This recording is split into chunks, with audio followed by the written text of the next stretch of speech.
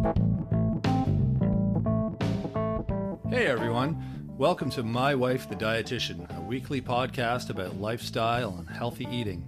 I'm Rob, and together with my wife Sandra, we invite you to join us on this informative yet entertaining journey through the complex world of healthy eating. We'll cover everything but the kitchen sink. Each week we'll discuss topics ranging from how to protect yourself from developing cancer, spicy foods to rev up the libido, to caring for your palliative grandfather with Alzheimer's. We'll also delve into more complex issues like, what the heck is oat milk? Why doesn't my butt fit into these jeans? And every guy's favorite question, will eating spinach really make it bigger? Join us each week as we strive to educate, enlighten, and entertain you.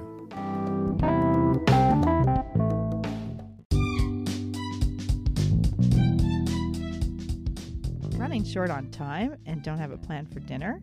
The drive-thru is always open, and the burgers and fries will satisfy your hunger. Fast food, ultra-processed and packaged products, along with soft drinks, deep-fried greasy foods, and sweets can all lead to fanning that inflammatory state. 5 million Canadians live with a condition that's complicated by chronic inflammation. There's a recent trend towards healthy eating. Anti-inflammatory diet is a popular buzzword that's growing in popularity. Research is demonstrating that eating whole foods, more plant-focused, can help offer a diet with protective elements when living with chronic disease characterized by inflammation. Minimally processed whole foods from Mother Nature's bounty provide important components such as antioxidants, omega-3 fatty acids, and polyphenols that have an anti-inflammatory effect in the body. Hi Sandra. Hi Rob. Welcome back to My Wife the Dietitian. Oh, me. Yeah, here you are. Awesome. on All About You. Episode 19 today. Wow. It's not all about me. It's all about the listeners. Well, it's for the listeners. Yes. From you and I. That's right. Yeah. So what are we talking about today? It's a hot topic. A hot topic. Yeah. Sexy foods? No. Cooling the flames of inflammation with food, the anti-inflammatory diet. Oh, that.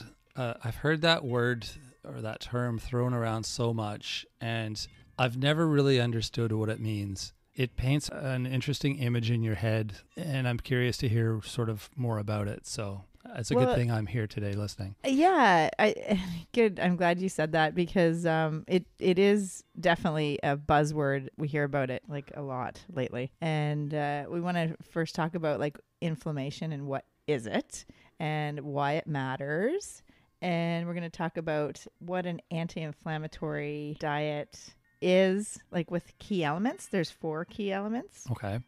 Yeah, so let's just start by talking about what it is, what that term means, and go from there. Sure. Okay. Well, what is inflammation? So when you think of inflammation, when I think of inflammation, I think of, maybe I'm getting it mixed up with like inflation. Like I think of getting big and like someone like the Michelin Man. That's what I picture when I think of this word. But I'm you don't think of like flames and no, hot? I've never thought of that, which is funny because the word flame is kind of right in the middle of it. But no, I don't know.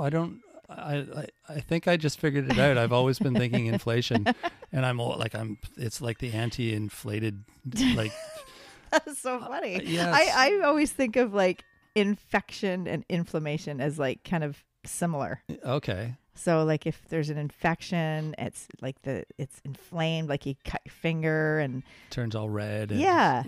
And that's your body getting into battle and fighting. It's like a defense mechanism that your body has. It's a good thing. It's it helps heal. Right. And okay. So yeah, so basically there's acute inflammation and chronic inflammation. Okay. Chronic doesn't sound fun. No, I know. And that's usually what, when you hear anti-inflammatory diet, it's regarding people living with chronic inflammation. Right. So acute is like what I said about like cutting your finger and you get infected and it's inflamed and it's all hot and red or a toothache, but your body heals because your immune system helps with the white blood cells to help heal the cut. The wound, right? Yeah. Yeah. So that's acute, but that heals, and it, then you live your life and life goes on. But chronic is inflammation that can last months or years or a lifetime. Wow. And then it causes damage to your arteries and organs and body systems. Right. And once again, we're learning that what you put in your body is going to have an impact all the way through your body, and everything you eat has an impact on you somewhere, somehow. Yeah, because so why it matters, the inflammation, is 60% of North Americans have a chronic condition that's either caused by or complicated by inflammation. Wow. Yeah, or 5 million Canadians live with chronic inflammation. Wow. So it can be a condition or a disease. So chronic inflammation is caused by the immune system spinning out of control. Also having too much body fat in around the liver and other organs. So the visceral or abdominal fat can affect how your immune system works. Oh, okay. Yeah, that makes sense. And the chronic inflammation is linked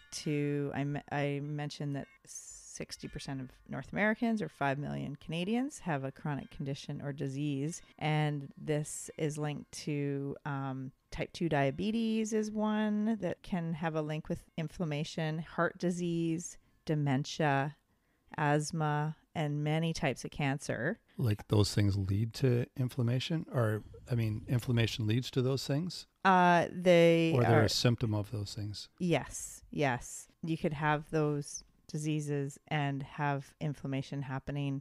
IBD, so Crohn's or colitis, can also be inflammatory. Like it's, you're having inflammation in your bowels. Okay. Many types of cancer, osteoporosis, rheumatoid arthritis. So anything that you have joint pain, or you have, inflammation in your joints, autoimmune diseases, like across the board, all of them are a result of your immune system spinning out of control, and your body is attacking itself and causing damage to the arteries and the organs and other body systems. And a lot of people may not even know it because this can be affected by your diet, your sleep, your activity level, and stress.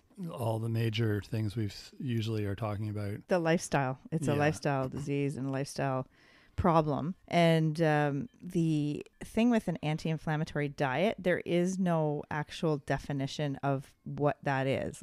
There's no standard definition of anti-inflammatory diet, but there's anti-inflammatory foods. Okay. So there's key elements, and we're going to discuss 4 key elements of anti-inflammatory kind of living, or like eating foods that have an anti-inflammatory effect. Okay, sounds good. I think what most people want to know, right? Yeah.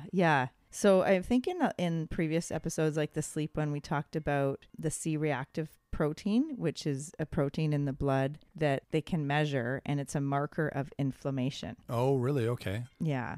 So people that have high levels of C-reactive protein could be more prone to inflammation. Yeah, or they have inflammation happening inside Right. them. Yeah. Is that a normal part of a blood test, or is that an extra? No, it's not normal. It's something that the doctor would just tick off as looking at. I just thinking if I've ever been tested for that. I don't remember seeing that on any blood tests. So yeah, it must be an extra box they tick. Mm-hmm. Yeah. There are pro-inflammatory foods. Okay. Do they eliminate inflammation, or do they prevent it? Sorry, pro-inflammatory actually make it worse. So we're going to first talk about the foods that are actually making it worse, and then we're going to talk about the key elements of an anti-inflammatory diet. Okay. My bad.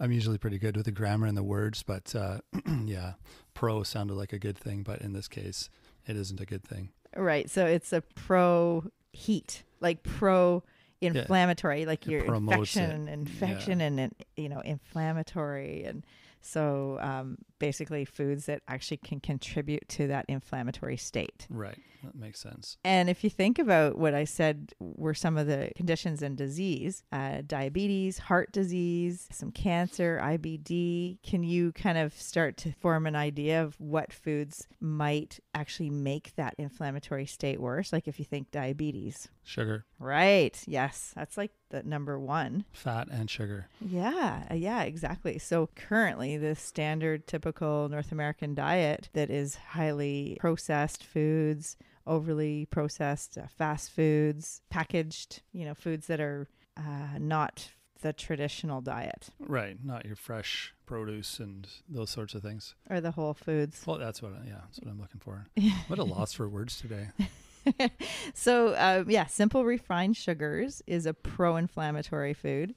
So foods that have high glycemic index that makes your blood sugar spike, things like the pop, the candy, the donuts, other bakery items, juice, white sugar, syrups, like all those kind of foods that are going to send your system into a bit of a frenzy, and contribute to the inflammation. The next one, you said fats. So the unhealthy fats, so trans fats again, ultra processed foods that have trans fats, I think they're starting to become outlawed. They're not, food manufacturers cannot be using trans fats as much anymore. Okay. They used to be in crackers and chips and baked goods. Certain vegetable oils that are high in the omega-6 can be pro-inflammatory, so not so good. Yeah, like corn oil, soybean oil, cottonseed, sometimes peanut oils. And then, do you remember we've talked about before bologna, sausage, processed meats, pepperoni. What, they're not good for you? They can contribute to inflammation. The bologna with like the little pieces of whatever it is, macaroni loaf. That super sounds healthy. Like the 70s. Yeah, right. Right. That's crazy stuff. And then deep fried greasy foods. So, you think of the deep fryer that's, the French fries and you think of going through the drive-through and getting a quick meal. A lot of that's made with the deep fryer. Yeah, what's interesting is when it comes on your plate, you're like, oh, that's good. Like it does taste good. Oh yeah. If you go back in the kitchen and look at how it's made, you'd be like, what? You just like threw that whatever it was in a big vat of grease and like just let it sizzle in there for a while, and you pulled it out and threw it on my plate. Yeah, and you can actually think of that. Charged me money for it. Exactly. I had to pay you to eat that garbage. That's so funny. People well, are yeah, funny. they can like fry anything, right? Like deep fry anything, and you think of like how that food reacts in that oil.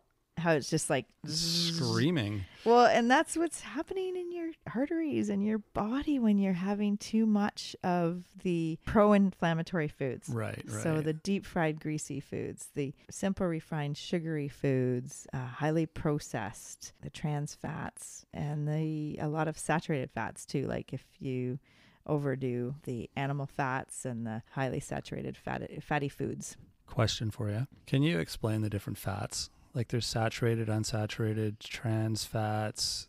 Another episode? Okay. There's no easy answer, clearly, I guess, eh? That'd be a no. Okay. Another episode. That's fine. Saturated fats come from animals. Okay. And unsaturated fats come from plant foods. But there are some polyunsaturated fats. They're high in omega-6 fatty acids. So the corn oil, the soybean oil, the cottonseed, the peanut oils, those could be pro-inflammatory. So they actually increase your inflammation in your body. Whereas the omega-3 fats from fish, like wild fish and flax seeds and olive oil and avocado and hemp and chia and flax seeds, those are the good ones. Those are the omega-3s. So they are anti-inflammatory. But we're jumping ahead here. Okay, sorry. I've never really understood. Like, and when you look at the fat on the label, it's just like this list underneath. And I'm like, well, which one's good? And maybe... yeah, we'll just have to talk about that again in more detail, but yeah, and it's a balance, right? Like the trans, you don't want any. The omega-6 and omega-3, the balance is off, so we need to have more omega-3 and less omega-6. And those are polyunsaturated fats. The omega-3 is monounsaturated fats. And then saturated fats come from animals. So they're solid at room temperature. So if you think of butter. Yeah, butter or chicken fat, it just solidifies but the olive oil is out in room temperature and it's liquid. Right. So that's what happens in the body. Yeah. I think this is one of those things, the more we talk about it, the more it'll sink in. So I'll probably ask you a few times to explain it. Not in this episode, but it's just, kind of complicated. Anyway, let's carry on.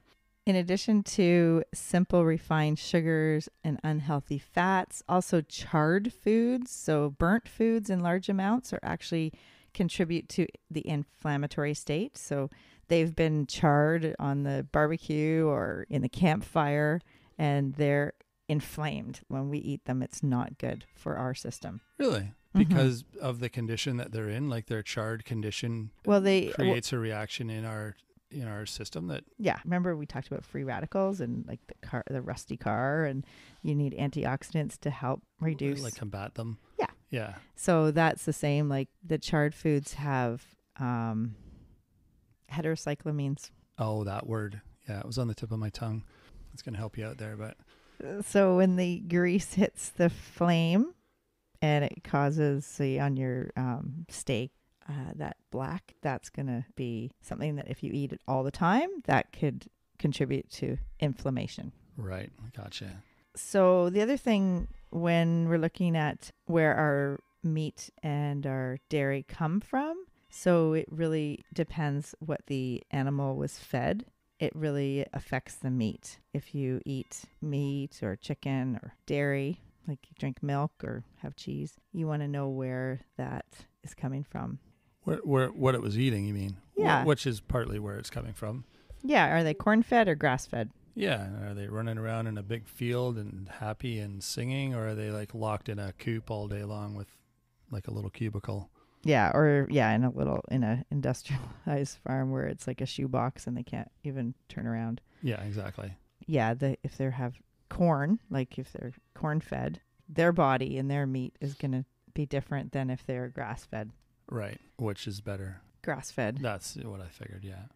And it'll usually say that on the label because they want to promote that, right? Grass fed beef or grass fed whatever it is.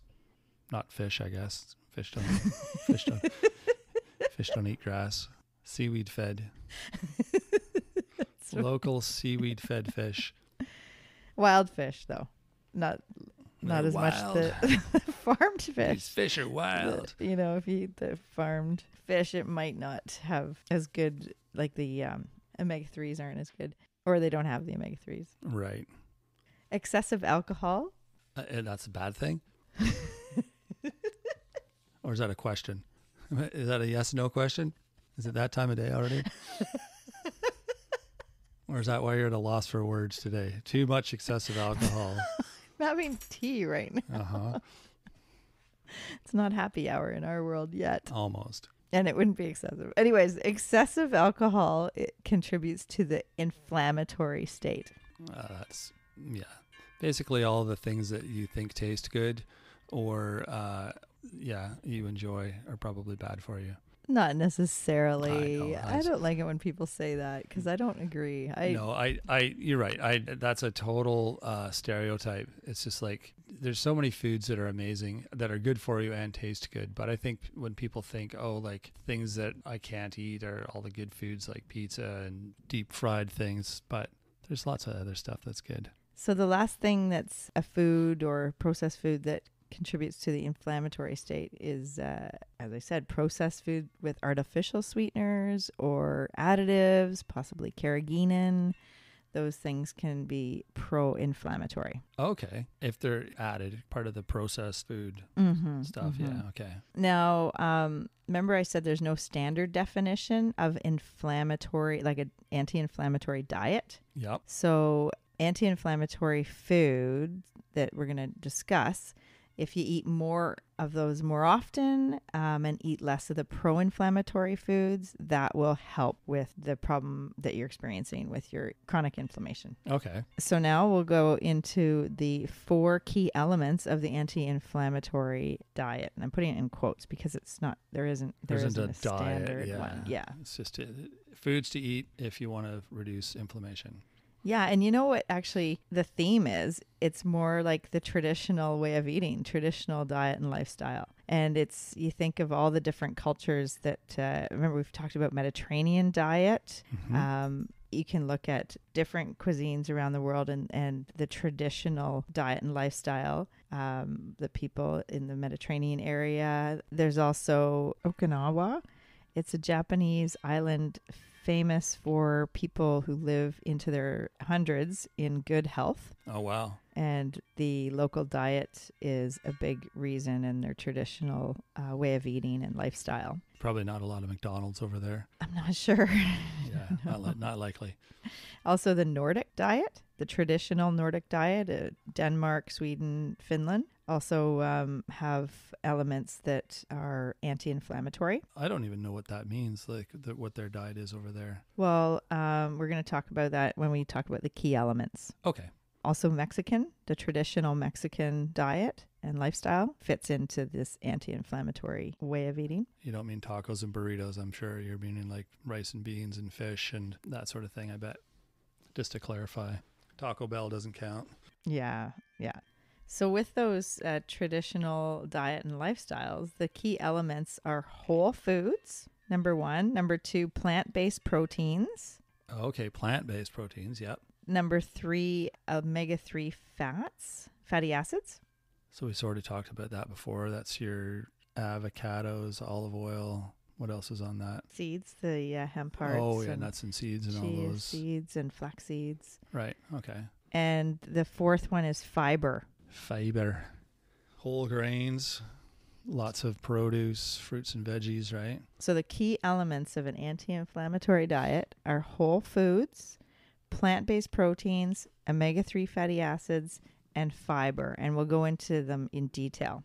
Okay, let's give her. Okay, so the whole foods, including vegetables and fruits and herbs and spices. So with the vegetables, they're rich in vitamin C, like the berries and citrus and cruciferous vegetables. Right. Vitamin E and beta carotene. Think of the orange, like sweet potato, carrots, orange peppers. So whole foods with vegetables, fruits.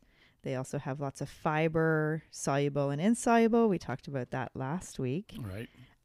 They have those bright colors. So they have the polyphenols and antioxidants, and those help reduce that C-reactive protein that we talked about that is a marker of inflammation. Oh, okay. So bright colors. Yeah, the bright colors of the vegetables and fruits. That's why there was a campaign about have 5 different colors a day. Yeah. Of vegetables and fruits, not Skittles and donut right. sprinkles. It's like those don't count. You think of your salad that has red peppers and cucumbers and broccoli and lettuce, like the leafy greens and the carrots. So you've got all those different colors, and that will help with reducing your inflammation. Good to know.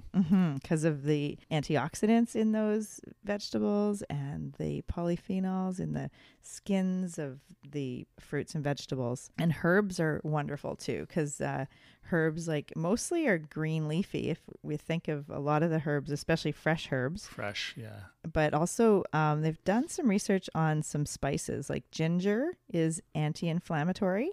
And not Marianne. I know you were going to say that. No, I wasn't. Where's Marianne? You always say that when we talk about ginger. That's an overused joke now, but King Gilligan's Island, right? Yeah. Is ginger it's not considered a herb though, is it? Spice. A spice, I guess. Yeah. Yeah. And turmeric is the other one. It's a big one that they've really started looking at. And turmeric is the plant. It's a bulb like the ginger. Right. And curcumin is the actual chemical that is anti-inflammatory. Okay. And it brings down that C-reactive protein that we talked about that affects your joint pain and arthritis. And with the turmeric, you need to have, it's a fat-soluble spice, so you have to have some fat. So if you have it in curry, for instance, you're going to get a little bit of fat that helps your body absorb the curcumin. And then also black pepper. There's an element in black pepper called piperine, piperine. Yeah, piperine. And it increases the bioavailability or effectiveness of the turmeric. Well, and it also helps increase the enzymes in the liver to help your body detoxify the blood. Good stuff. So the next one, plant-based proteins. What do you think would be a plant-based protein? Tofu is the first thing I think about. Right. What else would be a plant-based protein? Well, nuts and seeds, right? Absolutely. High in They're- vitamin E and fiber. Yep. Soy, Mm-hmm. which comes in a variety of forms. The tofu is made from soy and edamame and tempeh. Tempeh, which is like a tofu, right? It's like a soy thing, yeah. Miso soup. Yep. What's chili made out of? What's chili made out of? Mm-hmm. Or what's a black bean burrito? Oh, beans. Oh, I got you. I'm like thinking meat and sauce. And so you're going for the beans. Yeah, beans, of course. I always forget about beans and protein, but yeah. Oh, wow. It's a big one, though. Like, if you're vegetarian, you have got to get creative with bean dishes and chickpeas, lentils, black beans, the legumes. Yeah, for sure. pulses. Yeah. They're actually a key element in the anti-inflammatory diet. Okay. And remember we talked about blue zones where people around the world, so Okinawa is in Japan, and people live to a ripe old age in good health. And part of that is what they eat in terms of the beans. Oh, the beans, they're a big part of it, hey? Yeah.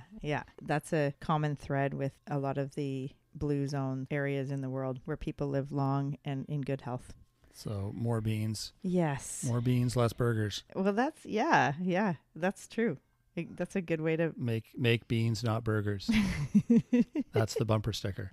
Okay. All right. So that was the second. So whole foods, plant-based proteins, omega-3 fatty acids is a very important part of an anti-inflammatory diet. And we get those from... A fish Yeah. is one. Yeah. What kind of fish? Salmon.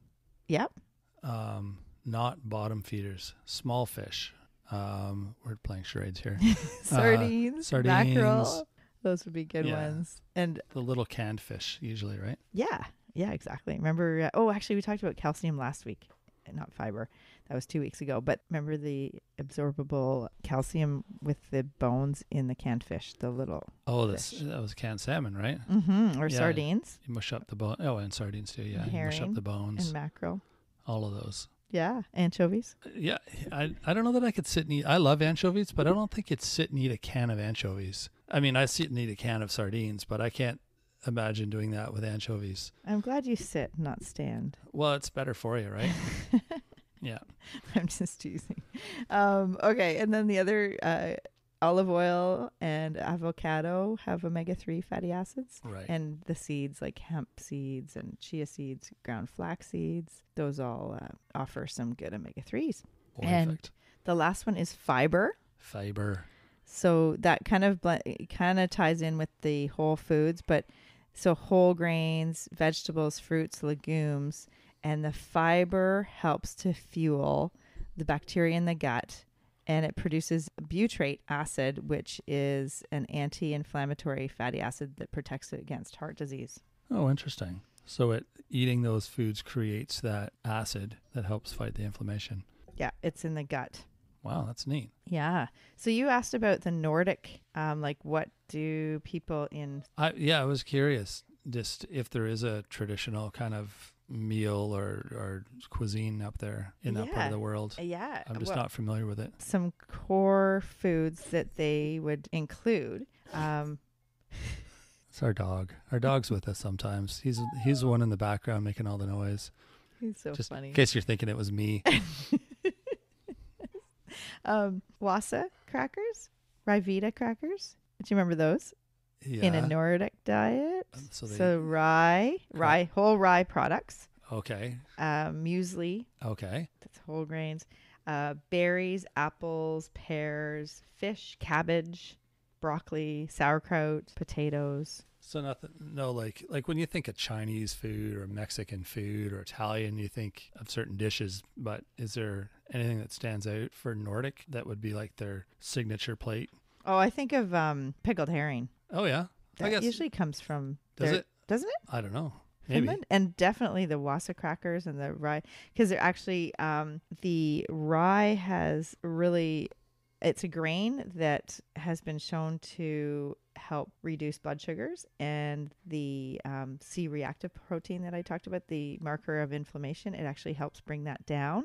And it's also helpful for men with prostate cancer with that PSA. It actually helps with reducing the marker for prostate cancer. Okay. And that was rye. Which is inflammatory too. Like that's an inflammatory marker, the prostate specific antigen, and it goes up when someone, like when a man has or is in that pro-inflammatory state, and they might have, it's indicating of prostate cancer. Okay. And so that was rye, you said? That is the rye made in the Nordic area of the world. Nordic rye. whole rye products. So in breads, in crackers, in muesli, etc. So choosing to eat more of those anti-inflammatory foods that are from a traditional diet and lifestyle, the whole foods, the plant-based proteins, the omega-3 fatty acids, and fiber, and eating less of the pro-inflammatory foods, which we talked about that contribute to the inflammatory state, it will be helpful to optimize your overall health and reduce the chronic inflammation and also all those potential health risks. I'm going to give it a try.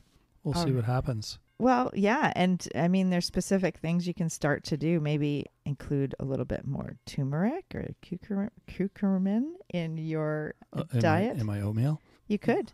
Yeah. Yeah. A little like oatmeal curry.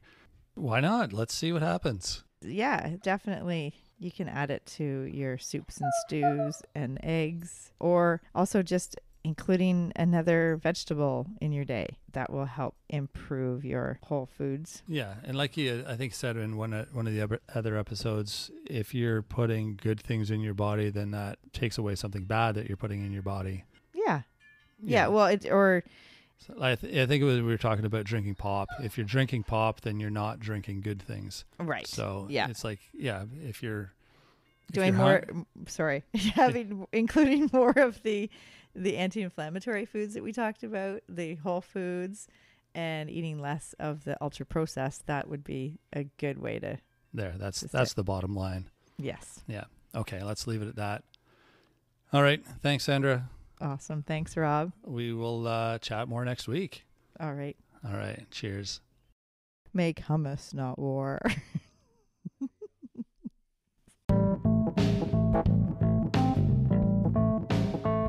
Thanks for joining us today on My Wife the Dietitian. If you like what you heard, don't be shy. Leave us a comment or review, and be sure to share our podcast with your friends.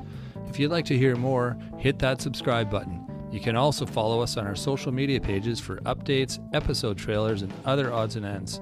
For more info and links on what we discussed on today's episode, check the show notes. We'll be back next week with another informative and fun-filled episode.